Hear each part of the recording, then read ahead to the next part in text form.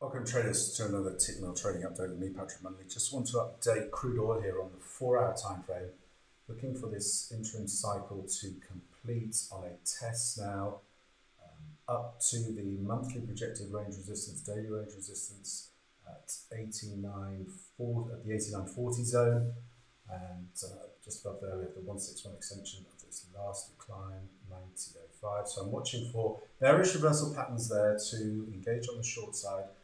Obviously want to see momentum divergence maintained. Looking for a three-wave corrected move, then back into the 82.20. We have the high volume low just below 81.63.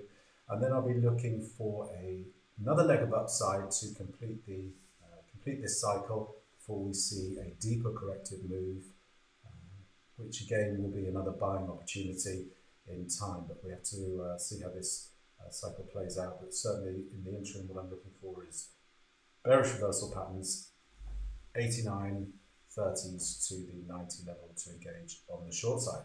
As always, traders, plan the trade the plan, and most importantly, manage your risk. Until next time, thanks very much.